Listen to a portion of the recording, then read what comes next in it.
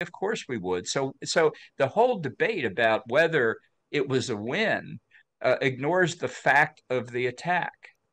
And that has to color Israel's response, because the next time they see ballistic missiles heading toward Israel from Iran, they could have nuclear warheads under their nose cones. So, John, your former area of expertise, National Security Advisor to Donald Trump. If you were currently advising the US president about what they should be saying to Israel and what they think the response should be, what would you be saying? I would say that there has to be a very substantial response on the territory of Iran, because what Iran did was attack Israel's territory from its own territory. That's as classic a definition of an act of war as you can get. And that the Israelis could look at a range of things, all of which I would find acceptable. Certainly, the first thing they should do is flatten as much of Iran's air defense capabilities as they can to make sure more of their missiles get through and their pilots over Iran are safe. Second, they should destroy all of the bases that from which the attacks on Saturday night were launched, including any arsenals of drones and missiles that might be found at those bases. They could consider attacking headquarters of the Iranian Revolutionary Guard and conventional military who ordered the attacks. I think they could consider destroying substantial parts of Iran's oil infrastructure. And I think whether they launch a kinetic attack against Iran's nuclear program, or perhaps just the mother of all cyber attacks against it, they should go after the nuclear program too. John Bolton is the former National Security Advisor to Donald Trump and ambassador to the UN, and joins us now. John, good afternoon. Glad to be with you. Look, David Cameron is saying to Netanyahu, show restraint. Do you think he will? Well, I don't know what the Israeli cabinet will do, but the first reaction of the UK and the US governments to Israel was to do nothing. Joe Biden said, "Take the win," because no one was killed in the Iranian attack, as if staying alive is a big victory. That's normally the way people live, is by staying alive. Our missile defense work did an excellent job, but staying alive doesn't constitute victory. So now both the Biden administration and your foreign secretary are saying, well, be restrained, and none of us want an escalation of the war. So is it and the Biden administration, I think I'm speaking equivalently here of the U.S. and the U.K. governments. Mm-hmm. Are they indifferent to who wins this conflict as long as it doesn't escalate?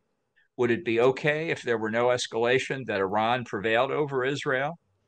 I don't think they'd say yes to that. So what are they really talking about here? What the Israelis have been trying to do ever since October the 7th is not live under the threat of constant attack. Mm. And perhaps both UK and US governments have forgotten the ancient concept of victory. I mean, when we talk about victory, they don't attack you anymore. I mean, Biden did say take the win.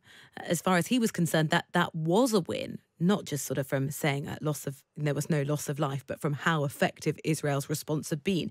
It sounds as though you suggest... cut in there, because this is important. This is a very important point. Both the Wall Street Journal and CBS yesterday reported, citing U.S. official sources, that of the roughly 120 ballistic missiles that Iran launched, part of the 320 total projectiles that they launched, of the 120 ballistic missiles, half blew up on the launch pad or crashed before they got close enough to Israel to be engaged by the missile defenses.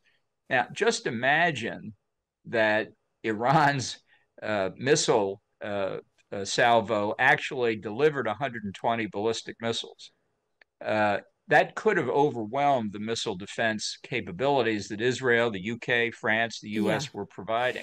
So before we say what a great win it is, let me just finish here, please. Before we say what a great win it is, let's acknowledge that some significant portion of the win was the junk that Iran puts in its ballistic missiles. To be clear, it's Biden that's saying it was a win. It's not me. And we've got to look at what did actually happen. And it seems very much, John, as though you're suggesting there should be some kind of response. I wonder what you think then would be the most appropriate response from Israel next. Well, I want to stay on this question whether there should be a response at all, because I think that inevitably colors the question how big it should be. Do you believe there's a politician in Great Britain, other than perhaps George Galloway, that if the UK were faced with some adversary firing 320 ballistic missiles, cruise missiles, and drones at the UK, whatever the casualties were afterward, that they would not insist on retaliation? I don't want to get stuck in hypotheticals here, John. I'm No, asking no, from your because that's area of important. expertise. Before we lecture Israel, shouldn't we ask ourselves, what would we do in a similar situation? Let me take it from the U.S., a non-hypothetical situation. We were attacked by Japan on December the 7th, 1941, suffered thousands of casualties, lost 5 battleships at Pearl Harbor, and enormous destruction. Now, what if the Japanese had attacked, but we were prepared to defend? We didn't lose any battleships. Pearl Harbor was not nearly destroyed. We didn't suffer thousands of casualties. Would we not have declared war on Japan anyway? Of course we would. So the whole debate about whether it was a win ignores the fact of the attack. And that has to color Israel's response, because the next time they see ballistic missiles heading toward Israel from Iran, they could have nuclear warheads under their nose cones. So, John, your former area of expertise, National Security Advisor to Donald Trump. If you were currently advising the US president about what they should be saying to Israel and what they think the response should be, what would you be saying? I would say that there has to be a very substantial response on the territory of Iran, because what Iran did was attack Israel's territory from its own territory. That's as classic a definition of an act of war as you can get. And that the Israelis could look at a range of things, all of which I would find acceptable. Certainly, the first thing they should do is flatten as much of Iran's air defense capabilities as they can to make sure more of their missiles get through and their pilots over Iran are safe.